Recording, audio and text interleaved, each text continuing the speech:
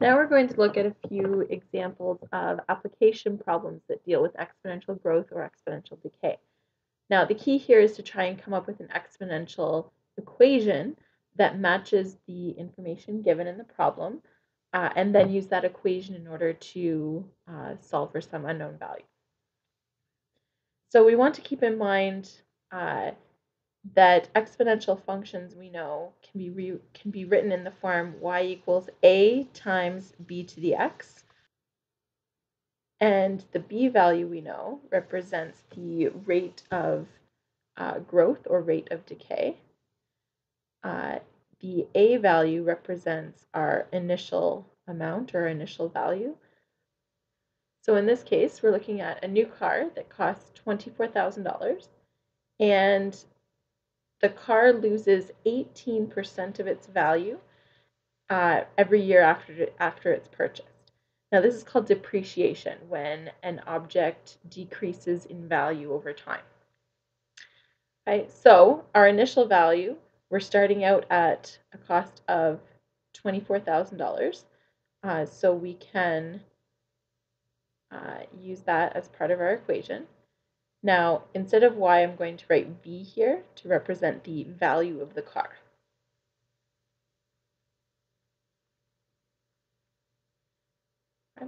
Now, this car is losing 18% of its value, so we know that the rate here for the b value has to be a number between 0 and 1 because it's losing 18%.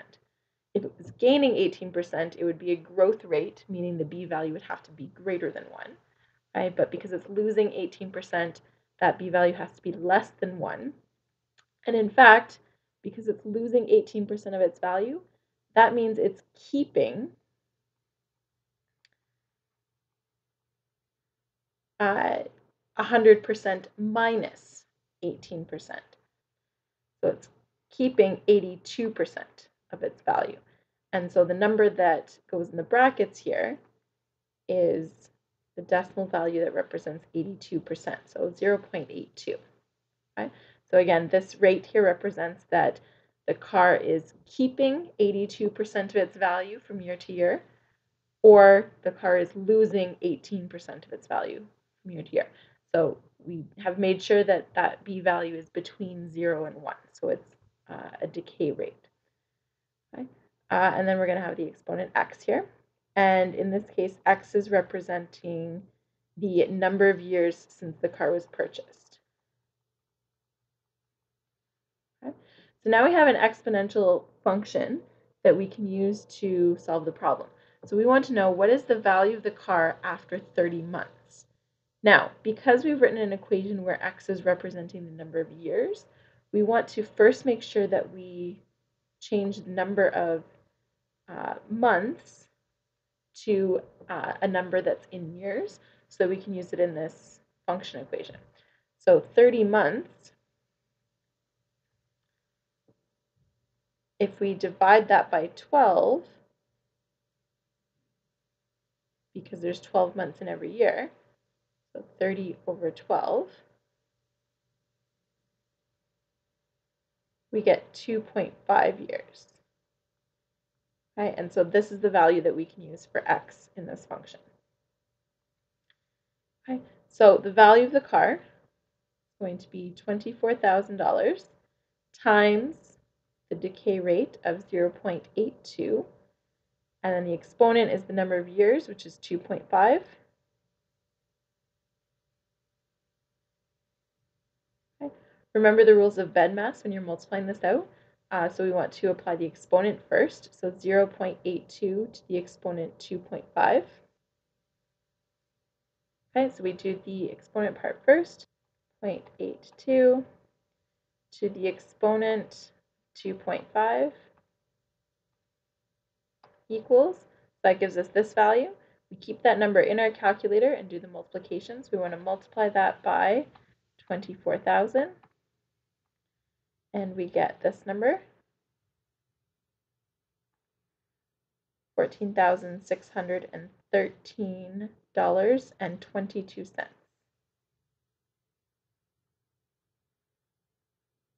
Okay. So then we can write a nice concluding statement for this problem saying that after 30 months, the car will be worth approximately $14,613.22. All right, here's another problem we can look at. So on each bounce, a ball rises to 70% of the height from which it fell. How many bounces will it take until the ball rises to only 0.1% of the height from which it was originally dropped? Okay, so again, we want to keep in mind that we're looking at an exponential relationship. We should be able to write the equation using something of this form, where A is the initial value and B is the rate of growth or rate of decay. Now, in this case, because the ball is bouncing to a height that is less than the previous height, because it's bouncing to less than 100% of its height, this is going to be a decay rate, which means the height is decreasing as the number of bounces increase. And in fact, that decay rate is going to be 0.7. So we can write that to start out our equation. Let's use h to represent height. Okay. Now we don't actually know the initial height that the ball was dropped from, and sometimes initial height is given notation similar to this. This would be referred to as h naught, okay, or h with a subscript of 0. Okay. So again, that's a notation that's sometimes used to represent an unknown initial value. Okay. Now our exponent x is going to represent the number of bounces for the ball. Okay, so we've got x representing number of bounces, h represents the height after that particular number of bounces. Okay, so we've got an equation.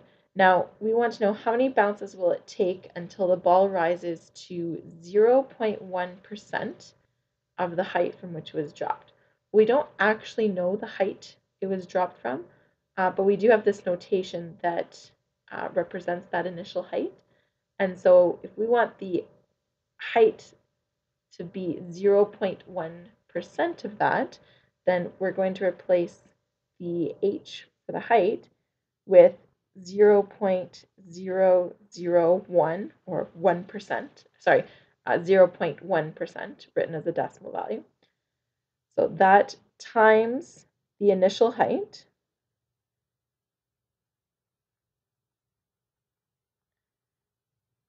okay.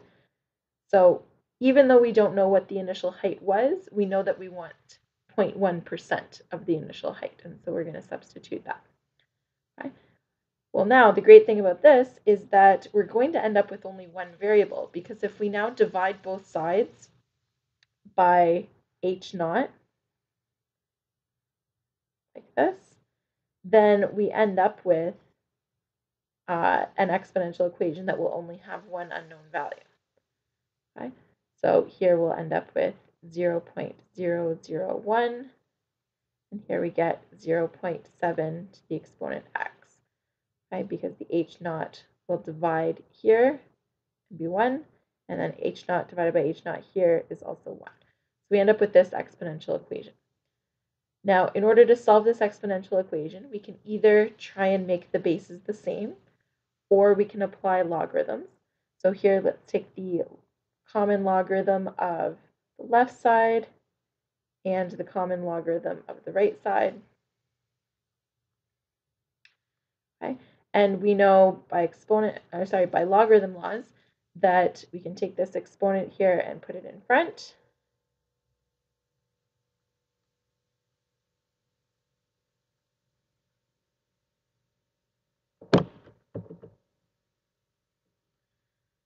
Okay. And so now we can divide both sides by the log of 0.7.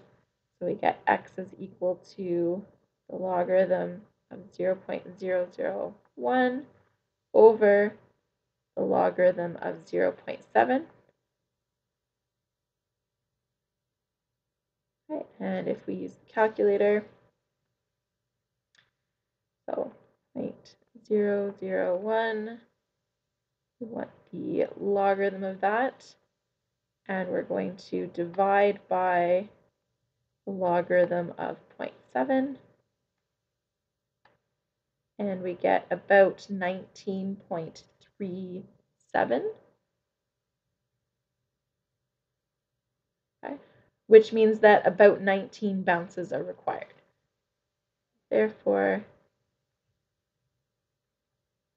about 19 bounces are needed.